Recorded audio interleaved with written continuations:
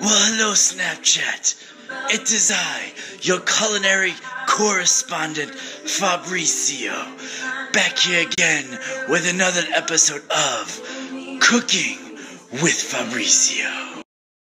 Now, normally, Fabreezio likes to stay on the savior side of life, but every once in a while, you need to join the sweeter, softer side of life. That's why on today's episode, we will be taking off the cooking robe and putting on the baking mitts and making very warm brownies. First things first, I must let everyone know that Fabreezio may be known for baking, but not this type of baking. You see, this will be my first time making the brownies, so I may have went a little overboard as we make our first attempt at cookie-bottomed Reese's Pieces filled brownies, but it will be glorious. So, the very first step in making the amazing brownies is you must cover your bases. And you may say, Fabreezio, what is this that you mean, cover your bases? Well, let me explain. You see, when you have a beautiful assistant / girlfriend / love of your life named Rosalina, who tries to upkeep a very beautiful figure and healthy dinner and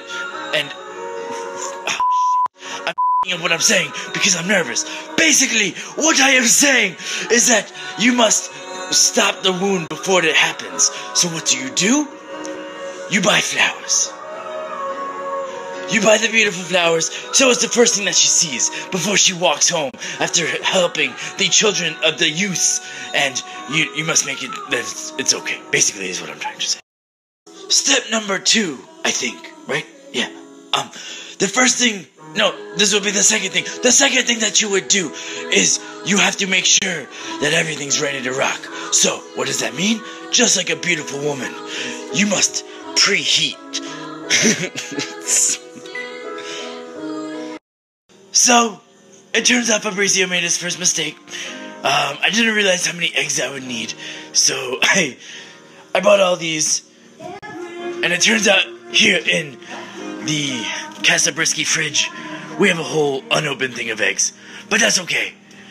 You can never go wrong with any eggs. Maybe I'll just cook them or I'll hatch them and then have chickens to make more eggs. Business idea. Okay, ladies, I get it. I know what it's like being in the kitchen. It's hard. It's tough. And especially this next part, the whisking part. That's why you need to grab your man. You see, hey, baby, I know that you're really good at whisking. You literally just go like this. It's just like being without me. That's how you need to sell it, ladies. You need to tell them, if you mess up any of this whisking, you'll be doing this forever. Okay, guys. So the next step, after you whisk the shit out of that brownie mix, and my wrist hurts, I need a little bit more practice.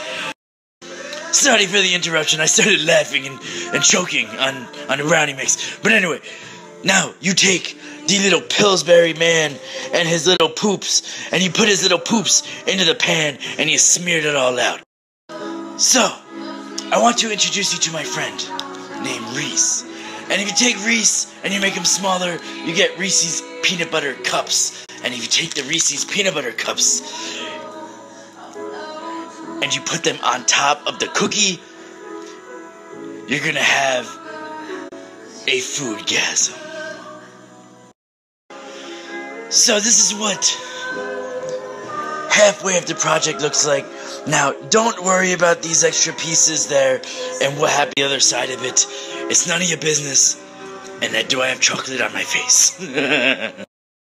Okay, here we go. Oh, fudge yeah. Okay, so the brownie is in. Now, I must admit, when you look at it, you see the level of where the brownie ends to the top of the rim? I'm a little worried that there will be some overflowage. Now, hopefully, the culinary gods will descend upon my oven and make it so that it just rises up straight. Because you gotta admit, the cookie dough factor, that shit's gonna rise. This is gonna rise. There could be a disaster. Let's start praying. So, it looks like the brownies are gonna be amazing. They're a little under right now. I'm going to let the carried over cooking finish them up. But then, when they're ready, I'll cut one open and let you see. So now that Rosalina has come home, and we got her the flowers, that way we assess the damage. We can now open up the brownies to see how they came out. I hope I cooked them long enough. I don't know. I don't think I did a good job.